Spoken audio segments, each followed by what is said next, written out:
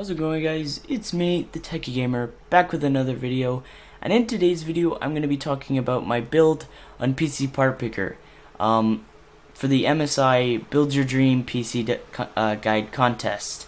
I won't go into too much detail on stuff like why I picked it, as I have a full explanation in the description of the build, but I will list off the parts, and if you do like the build, and if you do want to vote for mine, you can in the link below, or if you want to learn more about it, you can as well.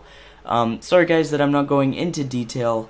I spent all my afternoon picking the parts, and I wouldn't really have time to make a full-blown out video, not to mention the fact that I would have to rewrite the reasons why I would pick it. But anyways, let's get into today's parts.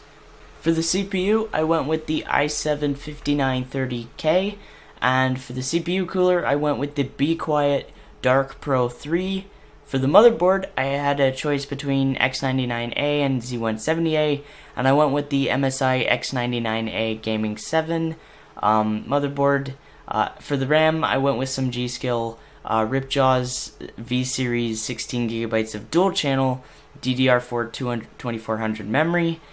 For storage, I went with the Western Digital Caviar Blue 1TB and the Samsung 850 EVO 250GB SSD.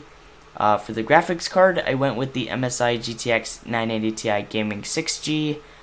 For the case, I went with the Corsair Vengeance C70 Black ATX Mid-Tower case.